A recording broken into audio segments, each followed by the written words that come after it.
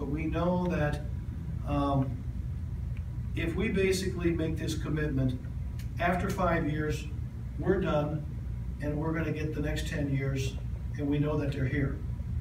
We're not seeing them go bye-bye down the road, and they are, as you read the paper, building a new facility in Shiloh. And I wasn't sure when Jamie first contacted me, I wasn't sure how hard I had to swallow when he first said, "I'm going to talk to you," because it was shortly after that announcement came in the paper.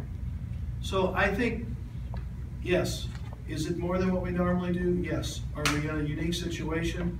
But when you look at the fact that the property tax will go up, there's no doubt when they improve the exterior and the blueprint, the footprint a little bit, they're going to get taxes raised. We're going to get that, and we're going to get the sales tax.